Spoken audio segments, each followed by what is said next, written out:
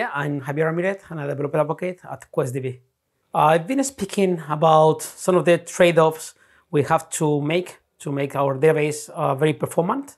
So basically, I try to convey the message that you cannot have everything. If you need to be really performant, you have to say no to some things, and you have to do things in a specific way that might not be the easiest, but it's the only way to be faster than other existing databases.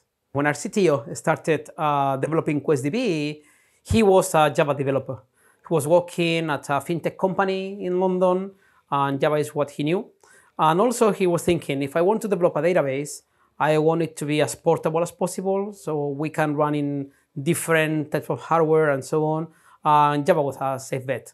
As of today, we might have been using a different language. Actually, some of the new modules they are writing in Rust. But 8 years ago, we didn't have it, so that's the main reason. No, you shouldn't. I mean, it really depends. But if for your data patterns, for your volume, a relational database works, that's perfect. I wouldn't recommend changing. If you are experiencing some issues because your data is growing too big, your queries are getting too complex because you need to reason about time, then it might be a good idea to take a look at time series databases and QuestDB. But if you're happy with your database, don't change it. It's super tricky, especially now with everything is AI. But some things that I see that are not changing but accelerating is that users want to have more and more data and way faster. So I see a trend on trying to be very performant still and trying to reduce latency between ingestion and querying.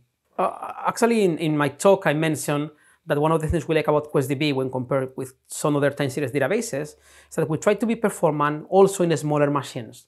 And we hear that feedback often from users that when they adopt QuestDB and they are coming from other time series databases, they can have, they can do the same with a smaller machine, which means you're going to be consuming less energy. And I think that's pretty good because, we should really reduce down on how we are abusing energy these days.